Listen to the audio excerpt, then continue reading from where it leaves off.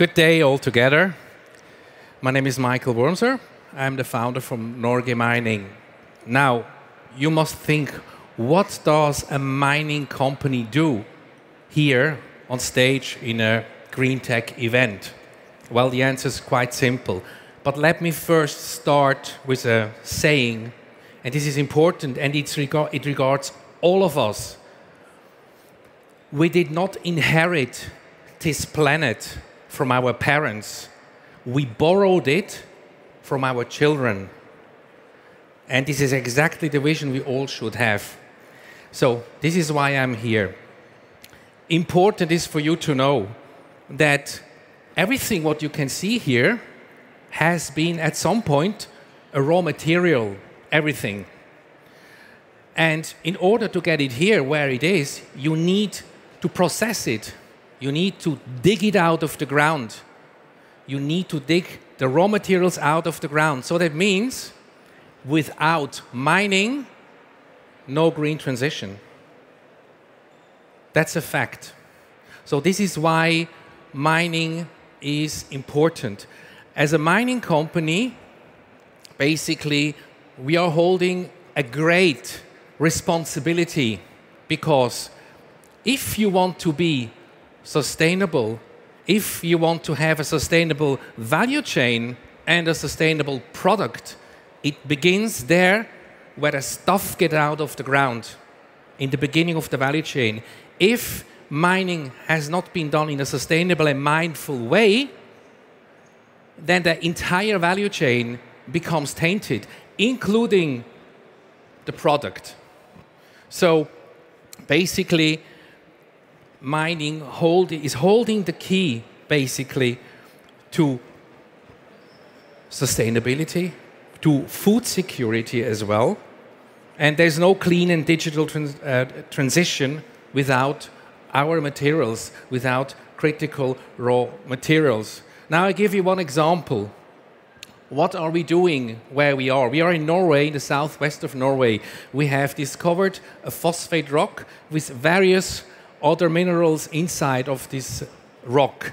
So, for instance, phosphate. Phosphate is a mineral you need in food security to feed the world. But phosphate, when you further process it, you also get phosphorus. And phosphorus you need, and it's important for car batteries. Phosphorus is important for semiconductors, for chips, and phosphorus is important also to produce solar panel.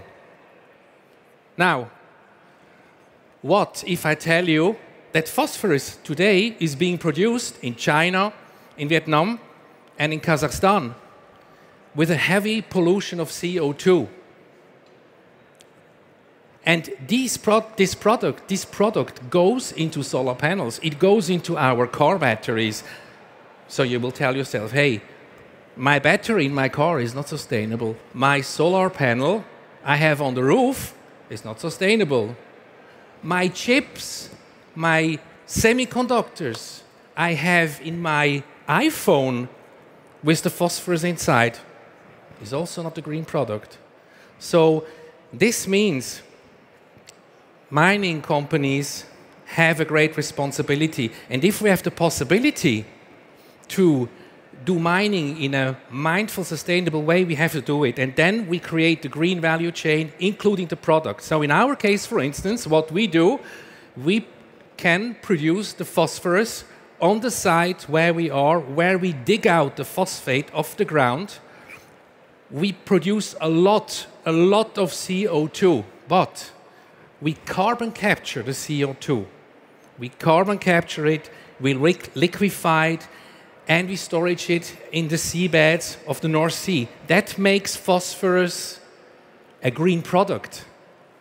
And then you have a green value chain. And then you can say, my solar panel is green. And then you can say, my battery is green in the car. So this is why it's important to know mining is an inevitable part of the green transition. For instance, also, we had last year an interesting workshop with the United Nations and we were speaking about supply chains. So looking back, we had two black swan events. We had a pandemic, and we are still in an unfortunate, very sad, in a war. The pandemic has shown us about supply chains, how dependent we are on the supply from Asia. So if we are dependent on supply from Asia and we have a pandemic, then we suffer in the West because those value chains become completely, these supply chains are completely disrupted. And if there is a war taking place, there are countries that don't shy away basically to weaponize raw materials. That means it is important to try to become independent by vertical value creation. That means wherever you are and you dig out the raw materials, you produce the product in the downstream. This is what we have said last year also in the United Nations when we spoke about vertical value creation. Actually, vertical value creation should be the SDG point number 18 of these 17. Because vertical value creation gives autonomy, but vertical value creation as well actually avoids transportation from a raw material from Africa to China, 15,000 kilometers. CO2 footprint is horrible. You produce it, we don't know what kind of circumstances the product is being produced in China, and it's being transported another 20,000 kilometers around the globe until it reaches Silicon Valley, until it reaches our batteries.